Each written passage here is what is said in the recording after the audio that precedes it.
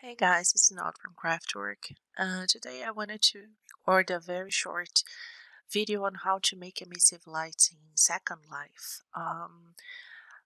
I have used this feature in a few releases, and I taught some friends of mine, and then we were trying. They were saying, "Oh, it's not working," and tried to help, and I couldn't realize what was going on, and we tried for a couple of weeks and we finally figured out why it wasn't working.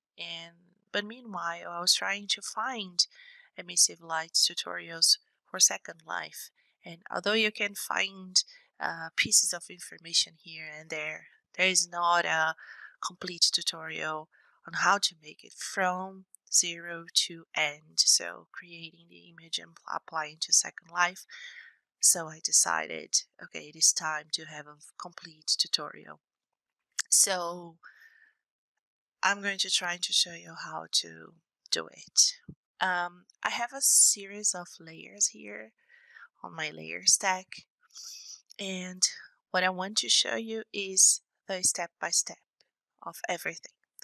So I am using this image as a reference because it has these glowing windows. And as you can see here, I'm calling it background example JPG. So it is simply an image, nothing secret here. Okay. And then I said, okay, it would be nice if we could make these windows glow in Second Life, but only the windows and not the rest. And that's what emissive light is about. You're able to make areas of your texture to glow, but protect other areas and make them stay as they are, no glow. So the first thing that I did here, I created some rectangle shapes. So if I turn off the background, you can see I'm not gonna make all the windows, so I'm just going to make these windows, and these are really only rectangles that are rasterized, so they are little images now. After I created my rectangles, I merged them into one layer, so I'm gonna hide the rectangles and show them here, so they are all one layer. Okay, but my windows are yellow and not white, so what I did is I added a color fill, like double clicking, and color overlay, and I clicked yellow. Okay, so my result was a rectangle merged but yellow. And then I'm gonna turn off, and I applied a little bit of blur because the light is always like expanding to the sides, so a little bit of blur. When I end up with these rectangles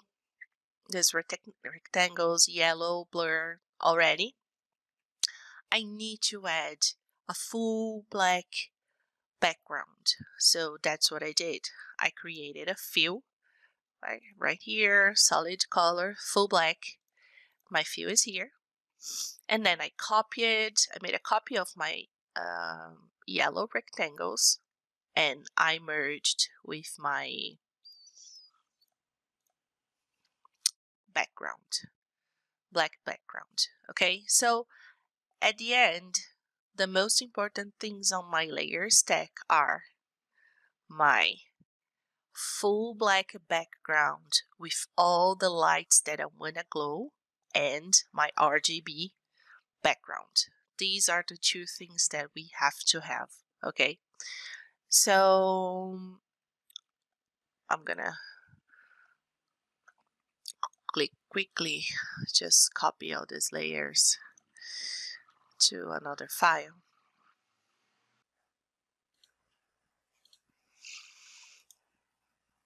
So here I'm going to duplicate these layers to the other file, and here they are. So now I'm going to also turn off everything that I won't need now, and leave only my lights and my RGB background active. So what we have to do now, the next step is we need to create the alpha channel so we are able to save a Targa 32 and highlighting only the lights to import in Second Life. So come to channels, and you can see here, but there's a drop down menu on the right side, and we are going to create a new channel. And the setting that I use is selected areas, black background, 100% opacity. So I'm going to click OK to create the alpha channel. And here is what you see. You see just like this white alpha, it's empty. So we are going to bring this light information to this alpha channel. When I come back to my layer stack, then now my lights, they're red. And what I do is, and I don't know why, but this is how it works. If you have another way to make it, you can also leave in comment, oh, I'm making another way. We'll be really glad to have other ideas about this, but this is how I do. I click on my RGB and I click back on my lights. And then I'm going to Control A to select all, Control C to copy, and I'm going to use Control Shift V and place and paste on my alpha channel. So there. Okay. And it's coming this way, no colors, and that is fine. Now you're gonna go back to your layer stack, so click your layer and turn off your alpha and click your background, just that, and save as. And you're gonna save as emissive Targa 32. Okay. And I am going to need my background as well, right? Which I already have in Second Life. So let's take a look. So this, I already have an emissive here, but just for the sake of this tutorial, I'm gonna upload a new one, which is called Live. And when you upload, you can see this like a full transparent 32 bits Targa and your little lights over there. So, okay. So these are 3 cubes. And these faces only received the RGB texture. Okay, so they are simple textures applied, no glow, no anything. And how the glow works is, so for example, oh, I want my windows to glow. But if you have only your texture and you apply glow, let's say 0.5, everything is going to highlight, right? But you want only your windows. So this is what emissive light does.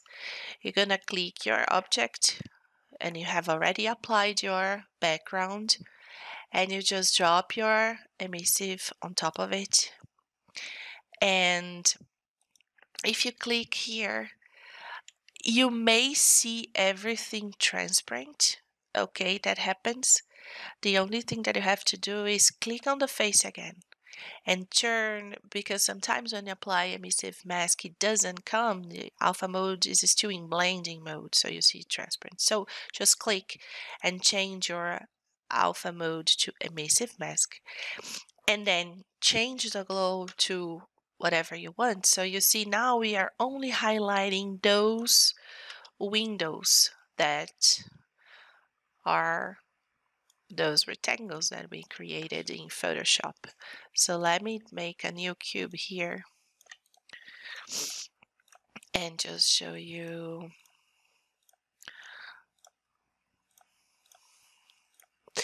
So if I was